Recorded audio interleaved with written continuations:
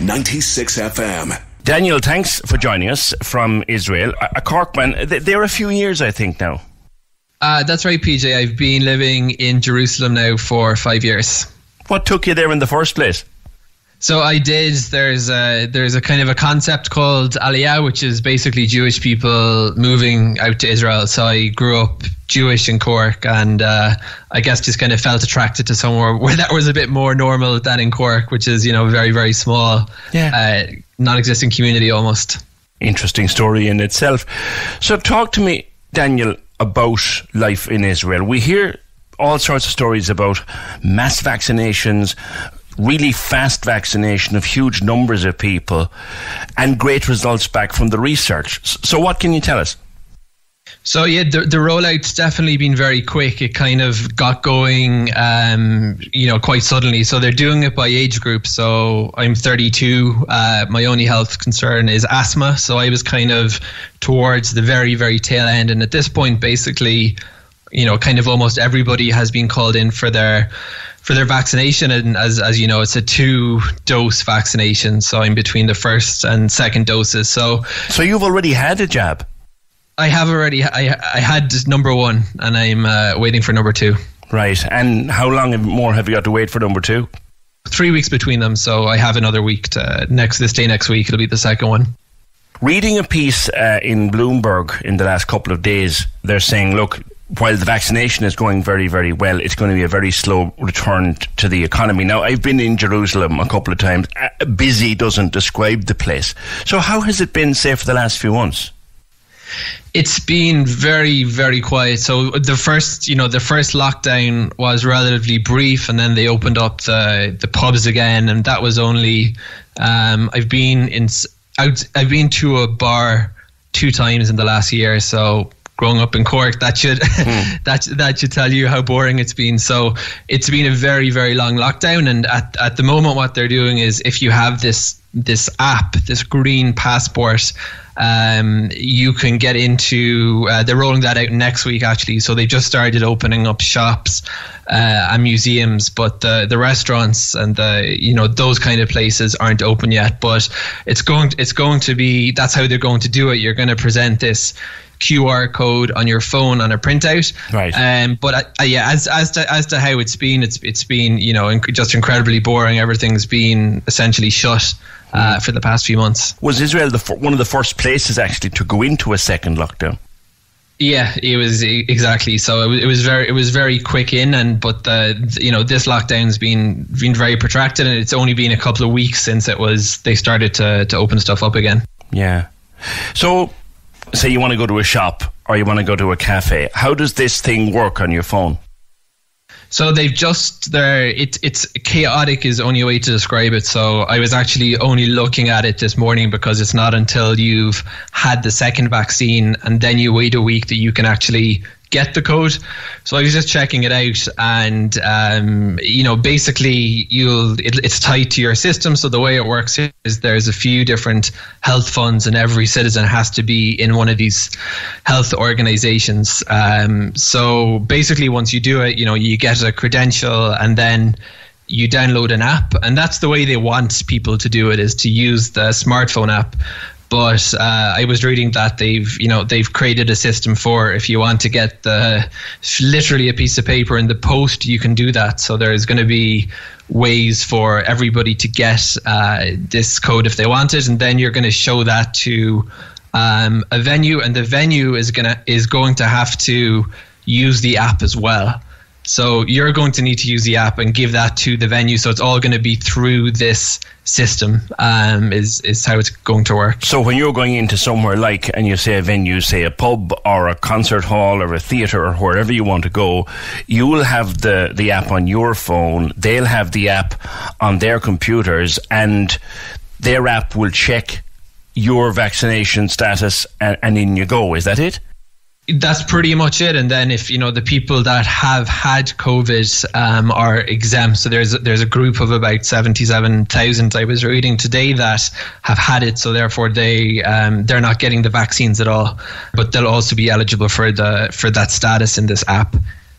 But it's all very, very, very experimentary. The app's a bit of a disaster. The listing in the App Store doesn't even say what it does. So, it's basically, you can see, and I'm sure it's the same in Ireland, that, the governments are basically winging this and trying to do the best, managing a very strange situation. So it's not as amazing as maybe comes across in the news. It is very quick on the vaccination front, but all the details is kind of in a bit of a state of flux at the moment. Yeah, they seem to be, and I suppose we use the term making it up as they go along, but literally that's what they're doing. They're kind of suck it and see as you go along. Is that it? Yeah, the communication here has been chaotic. You read something in the news that this is going to open, and then 2 hours later in Facebook groups another thing, and then an hour later there's a different announcement. So that's kind of been the way it's gone. It's been very, very disorganized, all over the place, basically. Which, on the couple of occasions I've been there briefly, it's a very technologically advanced country.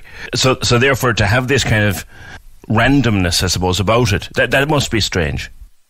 Yeah, I think it's just the decision-making process has been there's kind of politics, and that just kind of bleeds down into the, there's people arguing about these cabinet meetings going until 2 a.m, and then they leak something and another guy leaks another thing, and then just what's actually going on becomes quite hard to figure out. I think we can all identify with that, people leaking stuff and someone else leaking something else. So I suppose we take some solace from that, Daniel, that our government aren't the only crowd that can't decide who's telling us what and when. Is it the politicians are taking the lead, or the scientists? That's a tough question. I mean, yeah, I'd say it's been politically. There's been wrangling definitely between the two. So they appointed a coronavirus czar, as they say, which I guess just means someone responsible for it. So they kind of took it back from the political realm after a while, and now it seems to be they've improved that kind of consultation process. So there's both elements involved. What's the mood of the people like? I mean, as I'm sure here at home, you'll know that people are just about at the end of their tether at this stage. They're looking for something positive to come out from the authorities to kind of reassure them that it will be okay. And to a certain extent, the government is losing the room here. What's it like in Jerusalem these days? Yeah, that sounds pretty similar. So there's a festival, religious festival called Purim, and that's now actually as we're speaking here. So that's usually sort of a big drinking fest. I mean, potentially the closest thing I could compare it to would be Patrick's Day. So if you think of the Patrick's Day parade being cancelled, people were not very happy about that. So it's kind of the same. That there's a curfew currently, and you have to be within 1,000 meters of your house between basically overnight. I don't know the exact times. It's like 8 o'clock and 5:30 in the morning. Right. So that's so basically this kind of highlight of the year. Jerusalem wouldn't be the biggest drinking city, but there is a great public parade once a year for this festival, and that's basically gone out the window. So obviously that kind of thing isn't fun. So there is a sense of there's light at the end of the tunnel because the vaccines are happening and the campaign's in progress, but ultimately people, including me, have been basically at home for a year, and that kind of gets to people, to say the least. And do you live alone, or have you people living with you? I live with my wife, so it's just the two of us in an apartment. So it's the perfect recipe for cabin fever. Talk about quarantine with regard to Israel. I mean, entering Israel, you've got to have your paperwork straight anyway, no matter where you come from, any time of the year. But what's it been like quarantine-wise? Is it mandatory for people coming to the country? If you're leaving, so at the moment they've basically closed down the airport, and they're just looking at opening it up again to flights, and even there are people abroad that they're putting on these rescue flights to bring them in. So the airport's there's only one airport essentially. It's a bit. There is another one, but it's Ben Gurion is basically kind of serves the whole country. So yeah, when that's closed, there's kind of really no way in and no way out, practically speaking. So, and how long has that been closed? Now it's been closed now for a while. It's a couple of weeks. So it's kind of a strange feeling when you're reading these posts on social media that people are applying for emergency permits to leave the country and that kind of thing. It feels like the Matrix or something. Like if you wanted to get back to Cork now for some reason, would they let you out, or more importantly, would they let you back in? It could be complicated. So there is a system for applying for these kind of passes to get round, but obviously then you need a flight to be put on. So I think it would be hard. And then of course there's the whole thing on the Irish side. So I haven't been back actually since the pandemic kicked off, kind of for this. Well, actually mostly because I just didn't want to risk the trip. There's no direct flight, so I didn't think it was worth 3 airplane journeys each way.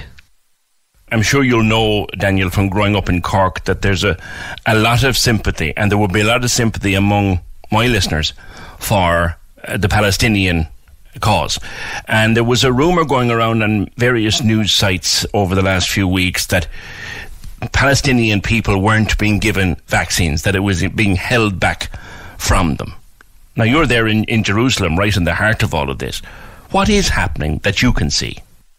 So I was reading today that there are some vaccines going to the Palestinian Authority and to other governments in the neighborhood. So it didn't specify the quantity. I think the basic issue is that the Palestinian Authority, which is called the PA, is sort of its own entity within Israel. Obviously, there is the West Bank, and you're really just talking about cities and the Gaza Strip. And they have, under the Oslo Accords, I think are supposed to have sovereignty for their situation, and they're getting their own supply in. That's been my understanding of sort of what's going on. So I'm not sure it's so much the case that they're being held back than they are getting it themselves, or they're supposed to be getting it themselves, but they're not.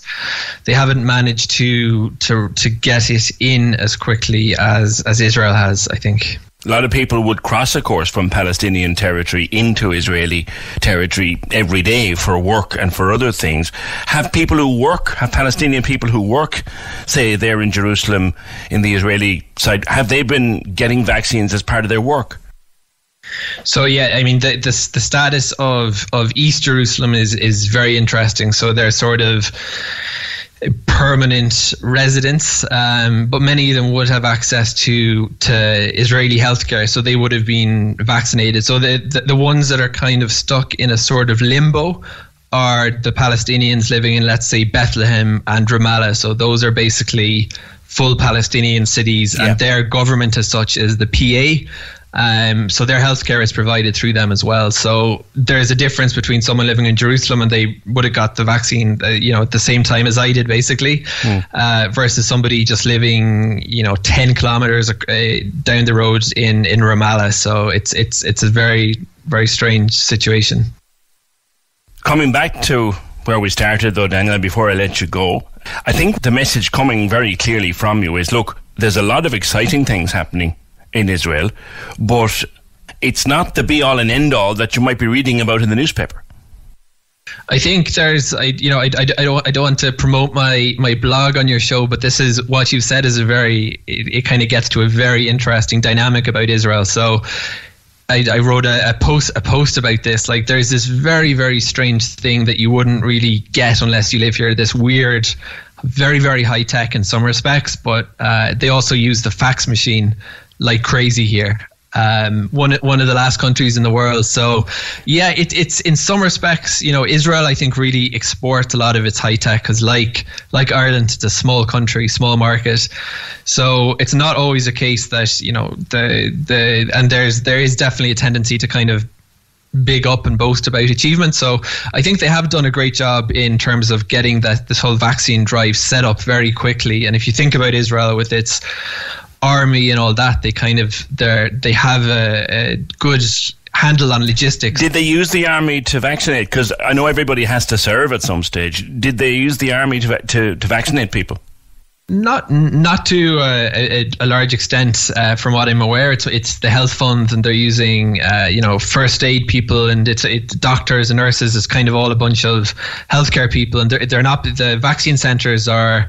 They're using in Jerusalem a big sports centre. So it's a bit odd. You go into a basketball arena, and that's where you're getting your jab. But so they have done that well. But on the ground, I would say I see people posting on Facebook saying, I'm trying to download this app. They're talking about how the hell do I get it from Google, and there's just confusion. So yeah, it's a mixture of it's working well and it's kind of chaos at the same time. So let us know what your blog is so we can keep an eye. Sure. If you check Daniel Rosehill on Medium, I think I wrote some post about that recently. All right. Listen, good to talk to you. Take care. Thanks, PJ. That's Daniel Rosehill from Cork in Jerusalem. Cork's 96 FM.